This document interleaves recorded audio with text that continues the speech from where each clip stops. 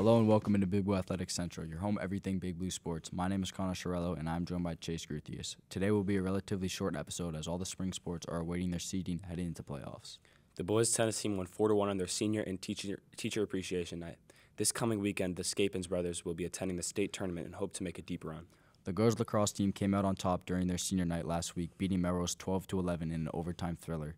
Coco Clopton had the game-winning goal to secure the victory. The boys lacrosse team capped off their season with a 9-7 win over Pentucket. The boys ended the season with a record of 16-1.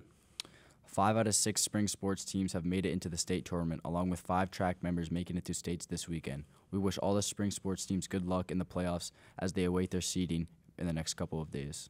The next episode will feature a breakdown of how the state tournament works and the seedings of all the sports.